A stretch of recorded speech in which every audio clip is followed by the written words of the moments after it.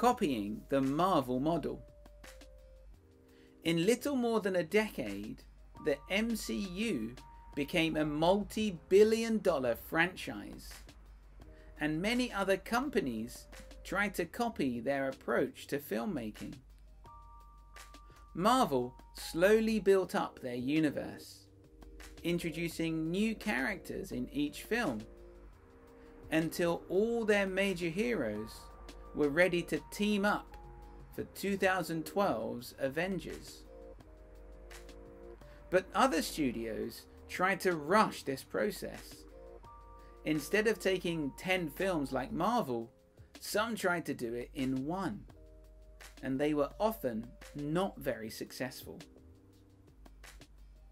The Amazing Spider-Man.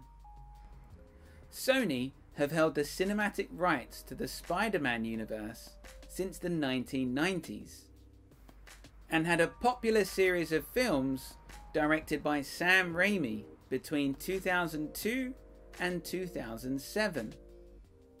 They tried to remake the franchise in 2012 with The Amazing Spider-Man. Many people liked the lead actors of Andrew Garfield and Emma Stone as Peter Parker and Gwen Stacey. But when the second film was released in 2014, it already seemed a little too confusing. There were rumours of Sony trying to launch a spin-off series called Sinister 6, which would focus on villains. But audiences lost interest in this Spider-Man universe, and Sony dropped the franchise.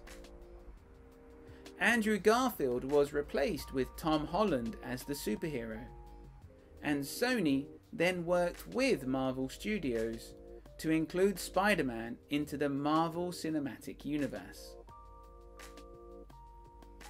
The Universal Monsters. Universal have long tried to resurrect their Universal Monster Universe.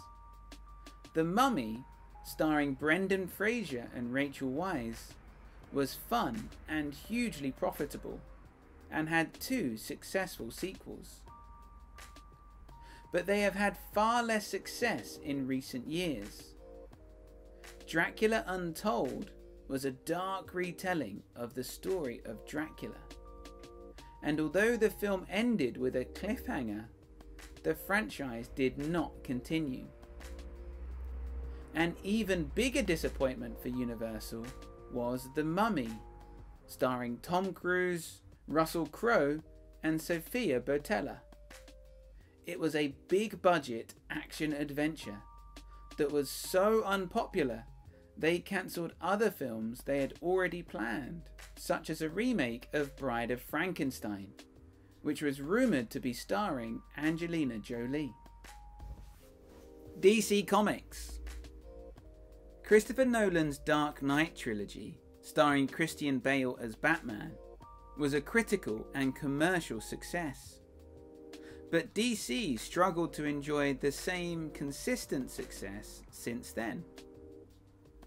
Man of Steel was similar in tone to Nolan's Batman's film, in that it was dark and gritty. But it divided audiences. Some loved it, others hated it. Snyder was also in charge of Batman v Superman: Dawn of Justice, which introduced new characters like Batman and Wonder Woman.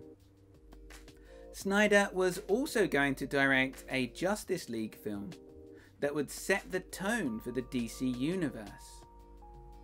Due to personal problems, Joss Whedon ended up working on the film, and it was a mixture of gloomy and fun, which confused some audience members. DC have recently enjoyed success with films like Wonder Woman, Aquaman and Joker, but they do not have a universe that is as organised and connected as the MCU.